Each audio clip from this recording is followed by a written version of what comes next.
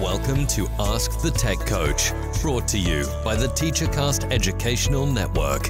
If you are in charge of professional development and looking to build an innovative digital learning experience, this is the podcast for you.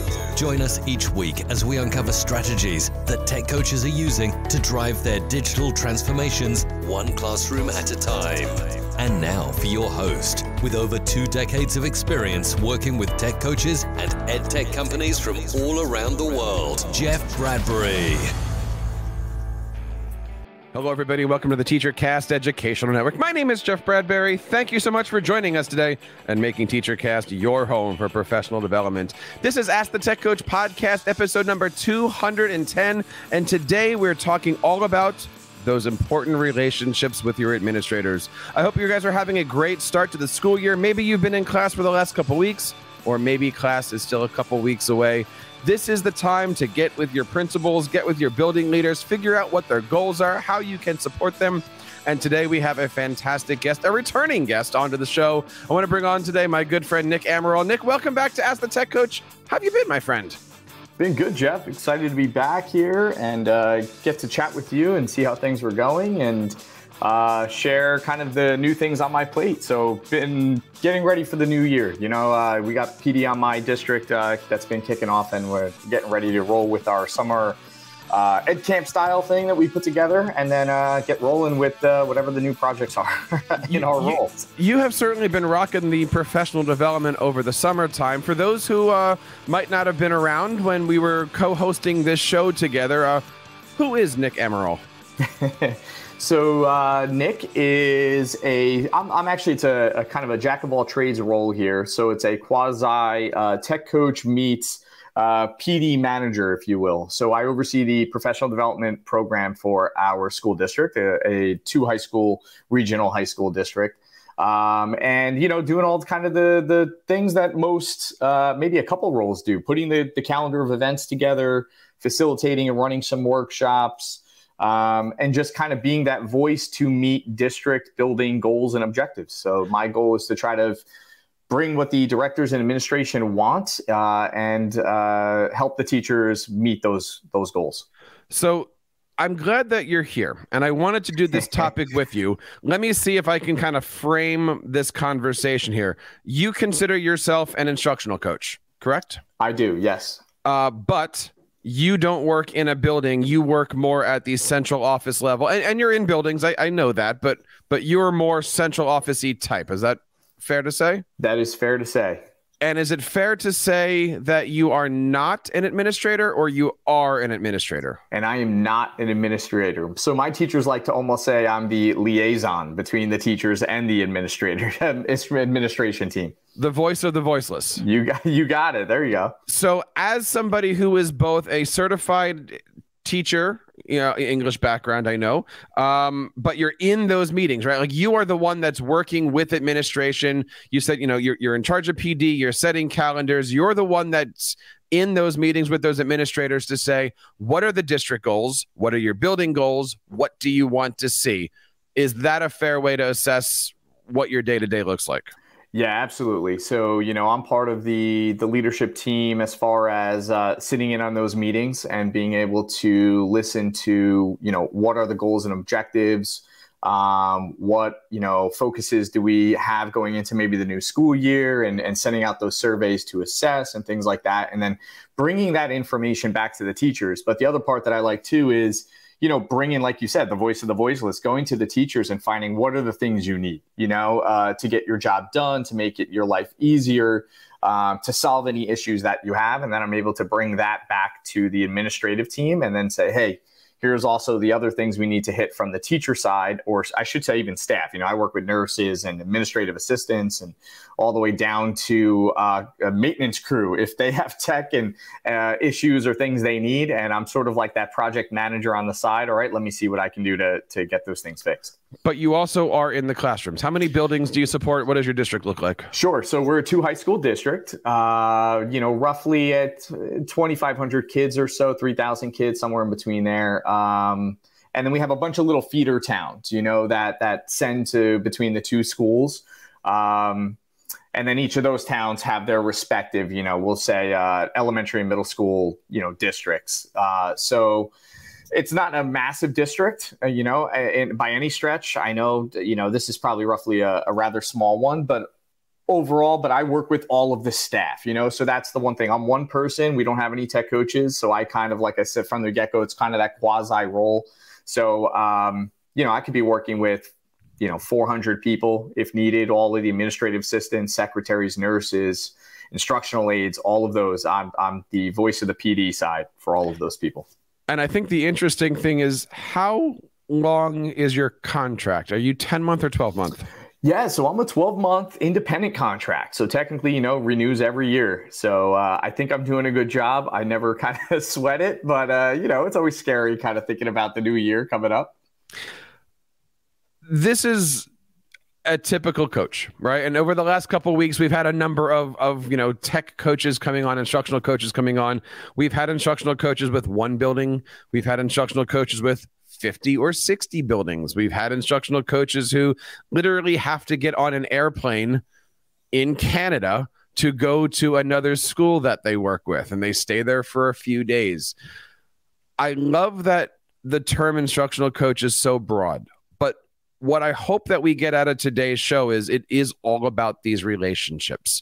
And we're going to talk today about the relationships, and probably one of the most important relationships that we can have, which is the relationship between the instructional coach and our building leaders. Now, Nick, you have an opportunity as central office to learn not only what the district goals are through their strategic plan, but also what the building goals are. I'm sure that you've had, even maybe by now, conversations with your building principals. You said you support 2 high schools, so maybe multiple administrators you've had conversations with to figure out what are their goals. What do those meetings look like for you? How does that work? And what are some of the things that you're looking forward to supporting this year in your classrooms? So, as you said, I have a couple different administrators, from the vice and assistant principals up to the principal himself at each building. And we sit down through a lot of informal meetings, I would say, throughout the beginning of the end of the previous school year to through the summer and whatnot, into the beginning of the year. And we go over, just focuses. What are we focusing on? What are you hearing from your teachers? One of the things that's worked out really well has just been the way my summer professional development kicks itself off has lent itself to me being able to listen to the teachers throughout these sessions, and then go back to these informal meetups with the principals and say, hey, here's what's come up. These are things that teachers and staff are addressing. Talk to me about where you want to go this year, goals and focuses that you have, and maybe we can address some of these issues or things that, staff are looking for within these goals and objectives for our year. So, again, a lot of it starts off informally, and then we move into more formal, I would say, central office meetings where, the curriculum director is usually brought in on that. The superintendent has a voice in some of these, goals and focuses throughout the year. And it's important that we understand our role as instructional coaches is not tech. Even though we're tech coaches, we're instructional coaches. Like, our goal is not infuse Google in the classroom. Our goal is let's meet their goals, let's meet their standards, let's meet their objectives through the use of these digital learning tools. And so today is really dedicated to our instructional coaches network. Now, we have a amazing free membership program that you have over here on Ask the Tech Coach. You can head over to askthetechcoach.com. Scroll on over to the bottom. We have a Facebook group. We have a LinkedIn group. We even have a digital learning leaders group. Lots of different ways that you can learn how to support yourself, learn how to support your programs. And Nick, recently, somebody was in our Facebook group and they asked 2 important questions. And the conversation thread in there got pretty heavy and pretty awesome. And I wanted to build a show about it, and I'm happy that you're on here. There were 2 questions that came up today, and I want to take a moment to answer these through. Nick, what was the first question that was brought up in our Facebook group this week? What do you think district and building leaders should be watching for in tech in the upcoming school year? And go ahead. And this is an important question because it assumes that leaders are focusing on tools. And we're going to dissect what this means as we go through today. But The second question, I think, is even more important. Nick, what's that second question that was asked this week? Yeah, and question number 2 was, how should leaders address professional development this year in regards to technology integration? All right, so let's back up here and kind of go through here. Why is it important that instructional coaches work with administrators, especially at the beginning of the year? Why do we need to have these relationships? One of the biggest things is that your goal as a tech coach, an instructional coach, is to help support the teachers in meeting whatever those district or building goals are. So that's one of the biggest pieces there. So you having that conversation with your administration is able to kind of be that liaison and bridge that gap between these two groups. I think, what happens with a lot of people, especially my teachers, is they almost feel like not just my administration being a spy in the building, but it's almost like they almost feel like you are. So you're finding ways to kind of quell those issues, those feelings that maybe they feel like, the staff is out to get them. And the goal here is to kind of just bring everyone onto the same page and address common issues for the district that are just there to make learning better for students inside the classroom, a better learning experience. And it's important that we know that. And this is why I asked you the question at the top of the show of, are you an administrator, right? Like, right. It's easy to be aligned with the principal and to walk in and say, hey, your boss wants to see this. I'm here to help you. Clearly that will turn off a teacher if they think that you're a spy. So no, and you're not there to observe them. You're there to support them. So having the relationship at the beginning of the year to know what their goals are, know what they're working on, but also be able to build those relationships with teachers, that's really important. The problem is, especially right now, we've been doing all these shows recommending coaches set up times with their principals, but here we are in the middle of August, all of these principals are taking their vacation days. They're breathing a little bit. They ended the school year. They went into planning meetings. They went into interview seasons. They went into, administrator powwows or whatever you want to call those things that, that the district puts together. And now they're the ones that are decompressing before the new school year. And here we are as coaches saying, let's meet and talk about it. So how should we be approaching principals at the beginning of the school year? Should it be before the year starts? After the year starts? When should we have these meetings to set up our school years? So I know what's worked for me. And I think, addressing this before the school year is one of the biggest pieces. So, that can be informally. This doesn't have to be a super formal process. I think making it informal as a way that you can preemptively say, hey, here are some topics. This is what I'm looking to address. How can some of these things fit some of your goals and objectives for the year, or what you're thinking toward next year?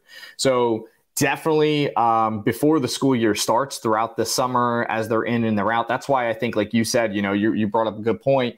They may not be here. So if you keep that as an informal process until maybe, the week before school comes in, when you have somewhat of those leadership team meetings, we do a little kind of leadership get together the week before that school officially starts. That becomes a nice venue then, if you've already had these pre-discussions, these informal meetings, for your principals then to make it and address some of the topics that you guys have been discussing with the rest of the leadership team as well, vice principals, assistant principals, and even supervisors, whoever's part of that group, because it'll start to trickle down from there. And I think it's important that those meetings be framed the right way. It's easy for you to go to your principal and say, what do you want me to do this year? They might not know. They might even give you the wrong answer. I think when having those meetings, it's important to basically say, Nick, what are your goals? Good. How can I help you meet them? And as long as you're putting yourself in the position of, I'm here to support your goals, then that's now what my routine is, right? Like if the principal's looking to go A, B, and C, and you're looking for LMNOP, it doesn't work. But I'm here to, be pushing digital learning skills through your goals A, B, and C. And, Nick, you're in a high school too. In fact, you've got principal goals, you got assistant principal goals, you got department supervisor goals. That's a lot more ground to cover than just being in an elementary building where you've got one principal. who's got goals, or, maybe goals per grade level. What is it like for you to be working with not only just a building principal, or I'll say in your case, 2 high school building principals, but you've got, I would assume, a science supervisor, a math supervisor, or an English supervisor? I mean, do you find that both buildings roughly have the same building goals? Because, a superintendent makes goals for both of their high schools. Like, how does all that work? Do you see some familiarity in those 2 buildings, or are they completely on different planets? So, yeah, it's a funny question. So I always have this, joke with central office admin and when we, curriculum director and superintendent, when we have these discussions, and I say, although we have and we try to drive like goals, from the top down, from the curriculum director and the superintendent, if they have ideas and things like that, focus topics. The cultures of buildings are different. And then you're going to find, as someone like, I'm sure most of the tech coaches here, walking through, they can tell you the difference in culture between the staff and how people react and the way the supervisors work, and things just don't work out the same way. What I will say is, what's worked well for me in our district, and just, how we start to set things up, is I've been very close to my curriculum director, and he and I, have established this kind of rapport that we talk about what our district goals are. And he looks at me as someone to listen to for feedback and to what I've gathered over the course of the year. And then he says, hey, here are our topics from last year. Here are our district goals. We usually try to keep it to 3. I've heard districts that do 5 or more. And then I'm just like, I don't know how you meet all those, but we try to keep it to 3. And we say, which of these are we keeping? Why? Which of these are we getting rid of? Why? And then we usually then bring in the principals into that discussion after that. But like you said, although we have this top-down approach, and we have this focus from the curriculum director or your superintendent, whoever, as you start to make your way through, you start to notice differences. And you'll notice those differences from tech skills of staff between buildings to just what are particular needs between departments. A science department at one high school versus the other may have different needs or focus areas, because that's just what has come up. So as you said from the get-go, so much of us in our role isn't tech-based. The tech kind of makes its way into the instruction piece, and you need to figure out how what you set up and do as far as professional development is there to meet those overarching goals and objectives. I've never seen a principal sit down with a coach and say, I want my coaches to bring in more Wakelet. Right. But I've seen principals sit down with coaches and say, how do we do morning announcements? What can we do in the field of video? And then the coach says, oh, how about X, Y, and Z, right? Now, do you find, I don't want to put you on the spot here, but do you find that when you're building and your district have these goals, it's a collaborative effort where they say, here's goal A, and you might say, here's how we can meet this through digital learning, or, whatever that path is? Or is it more, Nick, go do this? Yeah, I think it's definitely more the first. And one of the things that we've done, and maybe that's just me and how I've kind of gone about it, I think in the beginning, my role has changed, to kind of let everyone, a little bit of a backstory piece here with my position is it started more as the technology staff development coordinator. And then it has since changed, because what the curriculum director and myself sat down and had the discussion. I said, I'm a certified teacher. It's not just about tech. My goal is whatever kind of the pedagogy and the teaching that we want to happen, the tech will fit its way in there. So what we've come to see now is what happens with these district goals, or, goals of certain principals and supervisors, is it's more pedagogy and teaching based. Or there's just a focus thing. So for example, we have one principal at a high school who came to me and said, hey, I really want to see more PBL, project-based learning activities happening in the classroom. And for me, I was like, okay, that's awesome, because now you're not coming to me and saying, hey, Nick, I want you to work on so-and-so as far as, integrating an app. Like you said, I want to see more Google in the classroom. No, those are bits and pieces of, apps and tech are bits and pieces of project-based learning. So let's work with the teachers on this teaching idea, right, of PBL, of differentiation, of gamification, and whatever it is that a focus is that maybe a principal likes. And now my job is, okay, now where do I infuse the tech, and how do I work with the teachers in order to kind of build their skills in that vicinity of the teaching? How often should coaches be meeting with principals, especially at the beginning of the year? Yeah, it definitely has to be more than once, and just enough to keep them on track of whatever the goal is. I think if you only meet one time and then you're not meeting again to the next month, you spend more time recapping, right? Things that you've talked about and what your focuses are. And I know most people dislike that in meetings, right? Like, oh man, we went into it and we spent the first 10, 15 minutes recap. So it's got to be more than once. Twice is a good number, if not kind of once a week, or again, just keeping, what I generally do, I'll shoot out an email here or there after we meet, keep them up to date. So, I may say, all right, we met, we may not meet for another week or so, every other or whatever, maybe the goal is for the month. But I'll shoot out that email and say, hey, here's where I am with what we were talking about. Here's what I've come across. Here's what I found. Here's what I started to put together. And then I send that out. A little kind of piece that I'm working on. I'm trying to help our HR department with new teacher orientation. I always do that every year, and establish kind of that schedule. And I wanted to put together just gathering all the stuff that new teachers get and new staff get and that they have to learn throughout the year. And I want to compile that all into a nice organized Google Drive folder. So I had this pre-discussion with our principals. I sent out an email following up, hey, here's what I've created. I'd also like to drop in your welcome letters, send that to me. Tell me what forms and files you think your staff need. And then let's also expand this now to all of our staff. Everything that they're looking for, all those forms and files throughout the year, how can we get that in one organized place for everyone versus, bits and pieces from different staff sites? So you can see just that mentality became an initial meeting. This came up as something in an initial informal discussion. I followed up with an email a week later. Here's where we are. Here's what I've done. Here's what I'm looking for you to do. What other pieces do you need me to do? And that's kind of what we're talking about here, Jeff, in that progression. Let's talk about the topics, right? Recently on our Facebook group, as we mentioned earlier, the question really came up, and we've talked about this a couple times today already.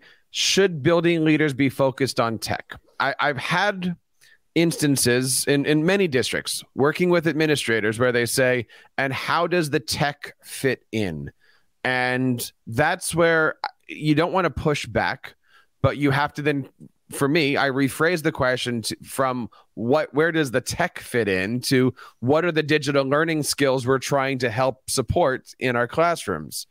We are not, quote, the tech, right? The tech is the guy that walks in and changes the light bulb or fixes the keys on a Chromebook. So in our Facebook group, when somebody says, should building leaders be focused on the tech? What's the right answer for this? Absolutely not. I think they have bigger things to address, so that what they should be addressing then ends up being, focusing on standards and how they're best going to address student learning. Everything comes back to student learning and the experience in the classroom, and then how teachers are meeting those standards and those experiences. So, how are they going to address teachers to be creating, innovating, and doing whatever? What do they need? What do staff need from the principal now to make that also happen? At the beginning of the year, the principal gets up and says, these are our 3 goals. Our job is to work throughout the year to help the teachers meet those goals. And some of those goals might be raising a math standard. That's why we have math coaches. Could be raising a science standard. That's why we have science coaches. We as instructional coaches for digital learning, tech coaches, TOSA, whatever the word of the day is, we are here to help meet those goals. And that's how we can form those relationships with our teachers, form those relationships with our principals. And that gets us to our last topic here, Nick, which is, what is the purpose of professional development? And when we're looking at a school building, we have 3 different levels. We have large group, medium group, and small group. And our large group is our building, professional development. Our medium group is those grade level meetings, department level meetings. And our small group, of course, is one-to-one with teachers. I have this theory, and I'd love to get your thoughts on it, because I know you work at all those different levels, that, at the beginning of the year, there's always that first faculty meeting. And that's usually where the principal says, here's the roadmap, here's the goals, here's what I want you to meet. At that point, the principal should go, and here's Nick to talk all about it. This is now a commercial. This is not professional development. You're not You're not developing teachers in 5 minutes at a staff meeting. You're developing them over the course of a year. So when they say, here's Nick, and Nick gets up with his PowerPoint slide or in his Jamboard, the idea here is, here's the overall topic. And the commercial is, next week, we're going to be meeting as grade levels, where we're going to figure out what this looks like in 4th grade, what this looks like in math, what this looks like in special ed. From there, those medium groups become a commercial for, and when can we come into your classrooms and do this together? When can we plan those lessons? And I find that a lot of times principals go, and Nick's going to do this 20-minute PD at the beginning of the year, and that's it. And there's no connection between what does the dog and pony look like versus how does he get into the classroom. And obviously, look, we've got coaches that give out their booking forms and their calendars, and all of that's great. But if a principal and a coach aren't on the same page, the large group PD is never going to translate into the medium group PD, is never going to translate into those meaningful one-to-one relationships. You should be in the classroom only after the teacher has heard it from the principal at a big meeting, talked about it in their grade level meetings, and started to come up with ideas of, oh, this is how I can do this as a teacher. This is how I can do this as a 4th grade teacher. Now, when you're in the classroom, it's, oh, here's how I can do it, and here's my lessons. Nick's the guy that's going to build this with me and help me out. What are your thoughts on that? How do you set yourself up for success in the classroom through professional learning opportunities of all levels? Because I know you do this constantly. Yeah. So, I mean, look, I could talk about PD as a topic for 5 more episodes if we wanted to. But one of the things I think has worked for me, and what's kind of driven that piece is, the pre-discussions that talk about, like you said, so the principal at top down, there's a focus. There is a preemptive focus and drive in my district where they make note of, pushing, Nick's covering this, Nick's talking about this, he's going to be doing this. So there is this effort amongst all kind of administration, from my director of technology to the building principals to the superintendent, which I appreciate as putting that focus on me for a lot of the staff learning. So that's been nice. Now, what works out really well is too, it has been when I sit down and I talk to my principals, when I talk to district admin, I say, here's what I'm doing. I always give them a highlight of what my topics are for the summer or for the school year, as I'm kind of building workshops in, or, rebuilding them, as you kind of new topics come up and you have new focuses. I send it to them. And then what they generally do is they come back out and they'll say, hey, keep in mind, one of our goals for this year is assessments. And Nick is got a couple sessions come up where he's going to be talking about, formative assessments on this day, summative assessments on this. So they shoot out these emails, they shoot out these reminders. I appreciate what works out well too is when they have these cabinet meetings. This has worked well for our district. Our principals then sit with the curriculum director and all the supervisors in our district, and they get together for cabinet level meetings. And then they share them, again, these ideas or these focuses that they have. They tell them, hey, here's the discussion I had with Nick. Here are the topics or hit focuses for some of his PD sessions that he's leading, or if I'm bringing someone in, why I'm bringing that group or that person in to run a PD session. And then he shares it with them. And then the supervisors go back and they turnkey this information back to their staff, and they tell them why they want them to attend that. What works out really well for me too is when I have these conversations with supervisors and I say, look, I want to get all the staff on board. I want to work specifically with what the science department needs to make PBL or gamification work, or math. We have these kind of more intimate discussions, and then they tell me what they need. And then I go back to the drawing board and I make sure that specific PD or tips or tricks or best practices work for those departments as well. So then what they do is they go back to their teachers and they say, hey, here's what we need. Nick's providing this opportunity. What days, what time works best for you so that everyone in our department can attend? And then they come back and I kind of reschedule that event. So you can kind of just see top down how it's kind of worked for me in my district and how I go about scheduling a lot of these events. But that trickle down effect then turns from discussions to meetings with all different levels of admin teams down to supervisors, and then trickles its way from, small group to large group meetings where it's building meetings, and the principals may say this, down to small group kind of workshops. And then I usually design some one-to-one meetings and little kind of smaller things, online modules and things like that, that then help facilitate that one step further. But there's a lot of hustle involved in your position. There's a lot of, but I think that's with everything, right? I think so much of that is you got to get a lot of people on board. You have to be personable. You have to build relationships, and you have to, teachers and staff need to know that you're addressing their concerns and you're only looking to make their job better, and that's been one of my focuses with my position is I don't want to just be a tech person. I don't want to just be a professional development person, because it always has to come back to learning in the classroom. So how am I more of a learning and development coordinator? And what am I doing to address all these people's needs? Not a tech person. I'm here to make your life better. I think that's the hashtag for today. I think that's the t-shirt that we can make up. There's a lot of great stuff happening out there in the world of instructional coaching. I urge you, if you're listening to this, not only like and subscribe this, hit that subscribe button, share this with your other instructional coaching friends, but definitely get into our instructional coaching group. You can head on over to AskTheTechCoach.com. Scroll to the bottom. We have got some great opportunities for you guys. Not only that, but we're going to be getting back into our live shows as we get through August and into September. Probably going to be doing 2 live shows a month, doing what we call our coaching conversations, bringing up conversational topics that are meaningful to you guys. We've been doing that throughout the summer, and would love to have you as part of our newsletter as well. Nick, where do we go to learn more about the great things that you're doing in New Jersey? Cool. So you guys can reach out to me on Twitter at @namaral.edu.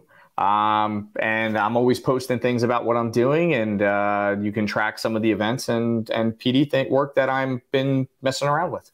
It has been great catching up with you. Continued success, everything that you're doing. I know you're doing some great stuff in New Jersey, and please pop on back every now and then. I'd love to have you back on the show, my friend. Love to be on, Jeff. I appreciate it. And that wraps up this episode of Ask the Tech Coach, episode number 210. Next week, we've got a great episode coming on. Our good friend Steph Howell is bringing some friends on. She's talking about her 90-day coaching plan. If you are walking into your district this year without a plan, you need to rethink that. So Steph's going to be here next week talking all about what you're going to do in the first month, the second month, the third month, and we've got some great downloads for you guys to check out. Head on over to AskTheTechCoach.com today. Check out all of our great templates, downloads, all of that wonderful stuff. And I hope you guys are having a great start to the school year. And that wraps up this episode of Ask the Tech Coach. On behalf of Nick and everybody here in the TeacherCast Educational Network, my name is Jeff Bradbury, reminding you guys to keep up the great work in your classrooms and continue sharing your passions with your students. You've been listening to Ask the Tech Coach, hosted by Jeff Bradbury of the TeacherCast Educational Network. Please reach out to the show with all of your questions on Twitter at AskTheTechCoach or online at www.askthetechcoach.com. Be sure to subscribe to our podcast so you don't miss any future episodes. And please take a moment to write a review in the App Store.